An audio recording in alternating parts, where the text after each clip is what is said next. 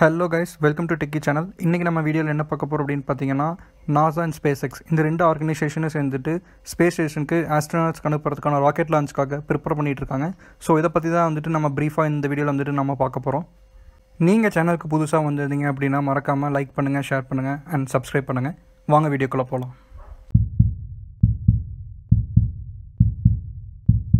நம்ம எல்லாருக்கும் NASA பற்றி தெரியும். ஆனால் for the first time SpaceX அப்படிங்கிற ஒரு ஏரோஸ்பேஸ் கம்பெனி NASA கூட கொலாபரேட் பண்ணி ஸ்பேஸ் ஸ்டேஷனுக்கு ஆஸ்ட்ரோனட்ஸை வந்துட்டு அனுப்பலான்னு பிளான் பண்ணப்பட்டிருக்காங்க.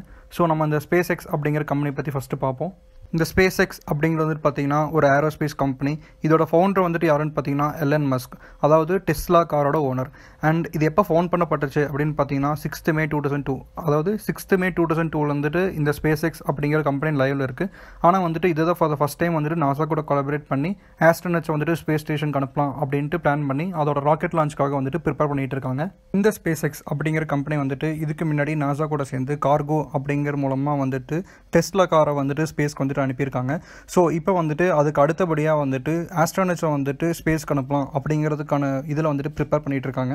ஸோ இப்போ நம்ம வந்துட்டு அந்த SpaceXோட அந்த ராக்கெட் லான்ச்சர், அந்த ராக்கெட் வந்துட்டு எப்படி வந்துட்டு ஃபங்க்ஷன் ஆகுது அப்படிங்கிறத வந்துட்டு நம்ம டீட்டெயிலாக வந்துட்டு பார்க்கலாம். ஸோ ஃபஸ்ட்டு நம்ம பார்க்க போகிறது வந்துட்டு பார்த்தீங்கன்னா Falcon 9 அப்படிங்கிற ஒரு ராக்கெட் லான்ச்சரை பற்றி தான். இந்த Falcon 9 வந்துட்டு என்ன ஒரு அட்வான்டேஜ் இருக்குது கம்பேர்ட் டு வந்துட்டு நம்ம முன்னாடி லான்ச் பண்ண இதுலன்னு பார்த்தீங்கன்னா, நம்ம முன்னாடி லான்ச் பண்ண எல்லா ராக்கெட்லையுமே வந்துட்டு பார்த்தீங்கன்னா ஒன்ஸ் நம்ம அதை யூஸ் பண்ணிட்டோம் அப்படின்னா அது வந்துட்டு ரீயூஸ் பண்ண முடியாது. ஆனால் இந்த Falcon 9 வந்துட்டு பார்த்தீங்கன்னா ஒன்ஸ் இதோட அந்த Falcon 9 ராக்கெட் லான்ச்சர் வந்துட்டு ஒரு பர்டிகுலர் டிஸ்டன்ஸ் போன உடனே அந்த மெயின் டிராகனில் இருந்துட்டு இது வந்துட்டு ரிமூவ் பண்ணப்பட்ட உடனே என்ன ஆகுன்னு பார்த்தீங்கன்னா இது டேரெக்டாக வந்துட்டு எங்கே ஆரம்பிச்சதோ அங்கேயே வந்துட்டு ரீஅசம்பிள் ஆகி நின்றுக்கும். நம்ம வந்துட்டு ஒரு மெயின் ராக்கெட் அப்படின்னு எடுத்துட்டோம்னா அதில் வந்துட்டு 3 Falcon 9 வந்துட்டு அட்டாச் பண்ணப்பட்டிருக்கும். ஸோ வந்துட்டு நம்ம இந்த Falcon 9 வந்துட்டு எந்த இடத்துல வந்துட்டு லேண்ட் ஆகணும், இந்த மூணுமே வந்துட்டு ஒரு டேரக்ஷனில் வந்துட்டு நம்மளுக்கு லேண்ட் ஆகணும், ஒரு ஏரியாவில் வந்துட்டு லேண்ட் ஆகணும் அப்படின்ட்டு வந்துட்டு நம்மளால் மார்க் பண்ண முடியும். ஸோ அந்த மார்க் பண்ண இடத்துல வந்துட்டு அக்யூரேட்டாக வந்துட்டு இந்த Falcon 9 வந்துட்டு நம்மளுக்கு லேண்ட் ஆகுது. ஸோ அதனால இந்த Falcon 9 வந்துட்டு நம்மளால் வந்துட்டு ரீயூஸ் பண்ண முடியுது.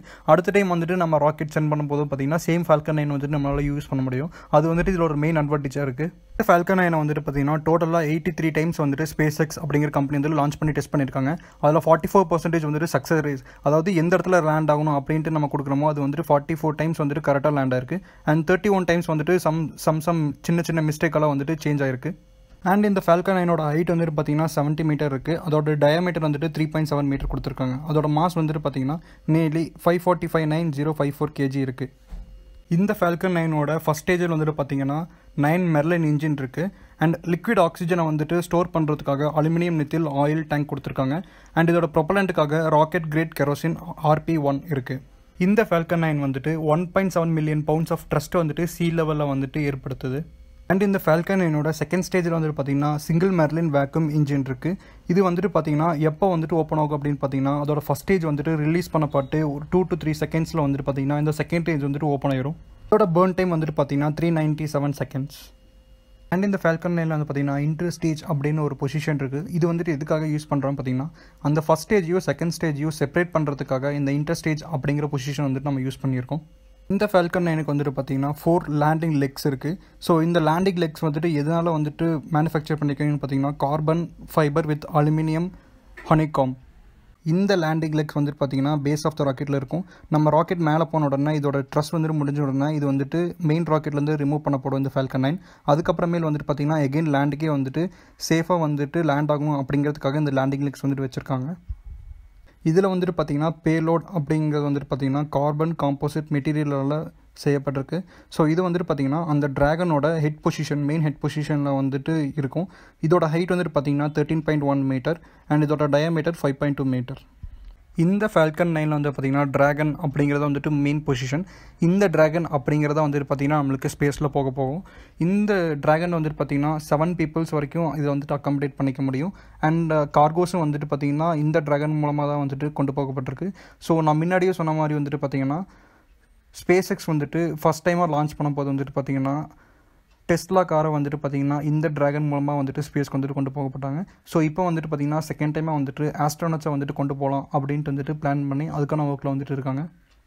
மெர்லின் அப்படிங்கிறது பார்த்தீங்கன்னா ஒரு ராக்கெட் இன்ஜின். இது வந்துட்டு பார்த்தீங்கன்னா Falcon 1, Falcon 9, Falcon heavy launch இந்த மூணுலேயுமே வந்துட்டு பார்த்தீங்கன்னா இந்த மெர்லின் இன்ஜின் தான் நம்ம யூஸ் பண்ணியிருக்கோம்.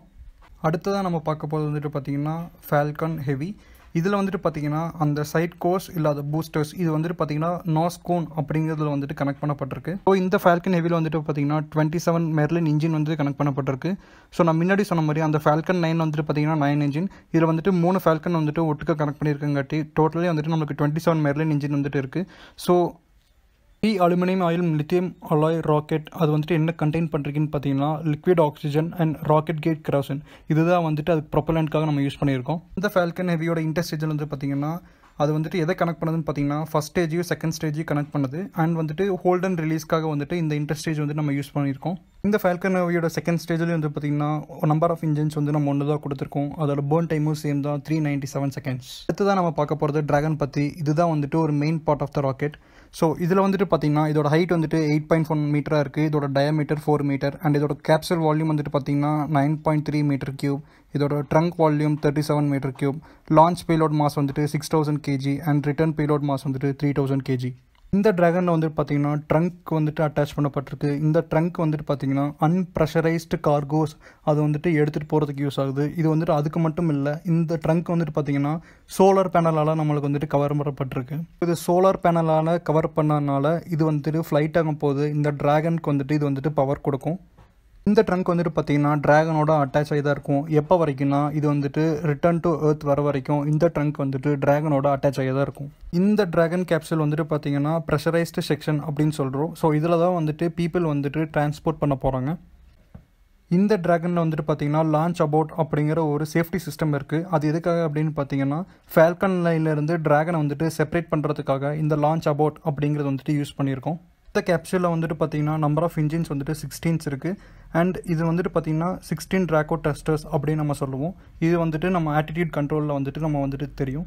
அண்ட் நேற்று நைட் வந்துட்டு பார்த்தீங்கன்னா நாசா அண்ட் ஸ்பேஸ் எக்ஸ் இவங்களோட ஆஸ்ட்ரோனட்ஸ் வந்துட்டு ஸ்பேஸ் ஸ்டேஷன் போகிறதுக்காக வந்துட்டு ரெடியாக இருந்தாங்க. ஸோ ஆனால் வெதர் கேஸ்ட்னால வந்துட்டு பார்த்தீங்கன்னா அது வந்துட்டு போஸ்ட்போன் பண்ணப்பட்டிருக்கு. இவங்க வந்துட்டு ஒர்க் ஸ்டேஷனுக்கு வந்துட்டு பார்த்தீங்கன்னா இந்த ஸ்பேஸ் எக்ஸோட இந்த ட்ராகன் கேப்சூல் அவங்களால போனாங்க அப்படின்னா இது வந்துட்டு ஒரு கிரேட் அச்சீவ்மெண்ட்டாக இருக்கும். அண்ட் இதுக்கு முன்னாடி வந்துட்டு பார்த்தீங்கன்னா டெஸ்லாவோட கார் வந்துட்டு கார்கோ மூலமாக சேம் ஃபால்கானில் வந்துட்டு போயிருக்கு அப்படிங்கிறது வந்துட்டு நான் இங்கே சொல்ல விரும்புகிறேன். ஸோ இன்றைக்கி வீடியோவில் அவ்வளோதாங்க. நீங்கள் இன்னும் சப்ஸ்கிரைப் பண்ணலாம், மறக்காமல் சப்ஸ்கிரைப் பண்ணிடுங்க. ஸோ ஏதோ கமெண்ட் பண்ணோம் அப்படின்னா கீழே வந்துட்டு கமெண்ட் பண்ணுங்கள். தேங்க்யூ ஃபார் வாட்சிங்.